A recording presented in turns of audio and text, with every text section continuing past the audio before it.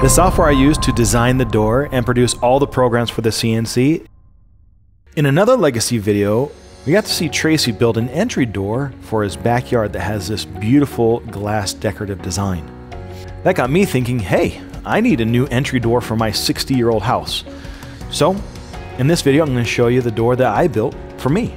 Now, my name is Chris Anderson. I'm with the Legacy team, and I just want to share with you some of the value I got out of doing this door for myself, while relating some of the problems I ran into.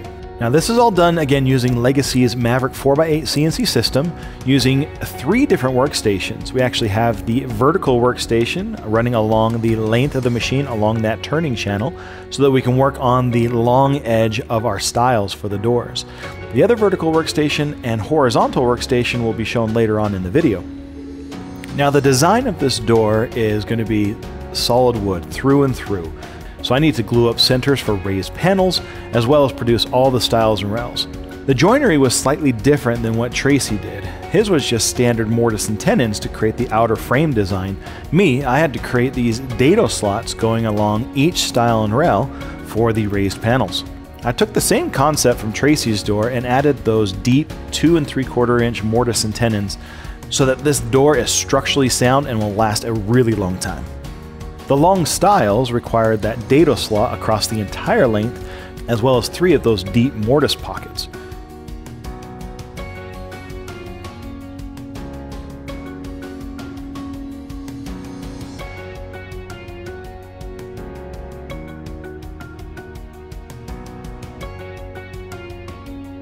The rails, on the other hand, needed to receive just the dado slots. After cutting the dados, I was able to take these rails over to our other vertical workstation to machine the tenons that I needed.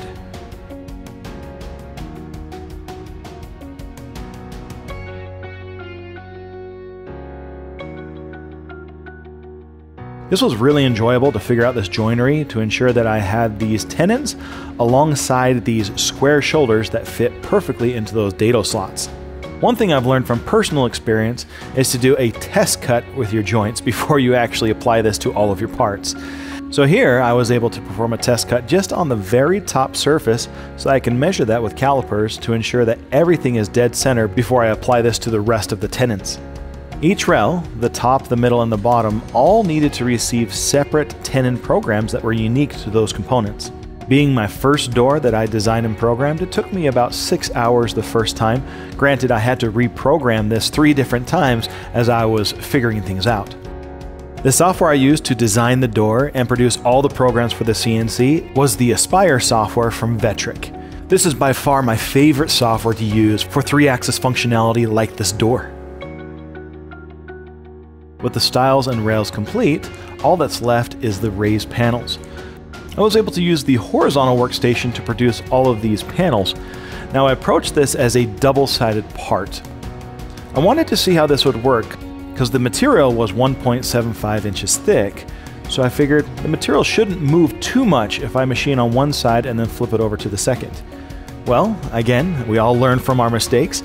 I found that even though it was removing minimal material around the bordered edge, it made it so the panel started to cup. So when I flipped it over to the second edge and repeated the same process with that rabbet cutting around the entire perimeter, it actually removed a little too much material, so the panels were a little loose when assembling this with the door. Next time I'll have to come up with a different technique in order to make those a little bit more accurate.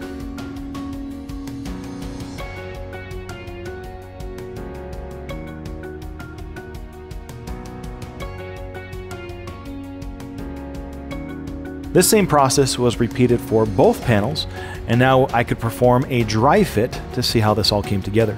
I found that the mortise and tenons fit beautifully using a 10,000ths allowance with the CNC machine. The raised panels slid beautifully, but they were just a little bit too loose in the center section and left a little gap. Now I'm going to take a minute just to break down some of the time studies and how much I saved according to the type of door that I built. To create the unfinished door slab took me about 7.5 hours. That was 4 hours of material prep, an hour of doing the joinery, about an hour and a half to do the double-sided panels, and another hour to glue up and do the trim work on the door. Not having a professional finish shop all set up, I spent about 13 hours actually applying all the seal and finish to the door itself. So in total, it took me about 20.5 hours to produce this new entry door for my house. Now, it was surprising how much I saved on this door if I had to go buy it already finished. The material cost for the LVL stiles, as well as all of the lumber needed to glue up the panels, was about $340. Now, I'm also replacing the entire door frame, which cost me an additional $215, and the cost to finish it was about $30. In total, it was about $585 to build this door. Now let's break down some of the market value if you wanted to go buy a door like this yourself. So to buy a door like this that is completely finished and included the cost of a new door frame and everything involved that I've shown here would cost me about $3,400. That saved me over $2,800 just building this door myself. Not bad for a DIY project. But that also means that this saving could turn into potential profit margins if I actually wanted to turn this into a part-time business. If I wanted to manufacture unfinished doors, the overhead cost goes down a little bit because I don't have to worry about finish costs or the door frame. And so I can get about a $1,360 profit margin off of a door that I would sell for about $1,700. If I wanted to take it all the way to the end as making a finished door like this that sells at $3,400, granted, I put 20.5 hours into that door versus 7.5 hours for the unfinished door, you still have a profit margin for the finished door of $2,815. So you get to decide how much of the process you want to actually take on yourself. Now, I'm not a door expert at all. This is the first time I've got to build an entry door myself. So if you were to perfect your manufacturing processes or actually invest in equipment to actually finish the process faster, you can get way better results than the numbers I'm using here. It goes without saying that without the legacy CNC and the workstations that gave me the functionality it did, I would not be able to approach a project like this on my own. Not that this couldn't be done without CNC, it's just that for me, the legacy CNC has made it possible to produce something of high quality that I can add to my house.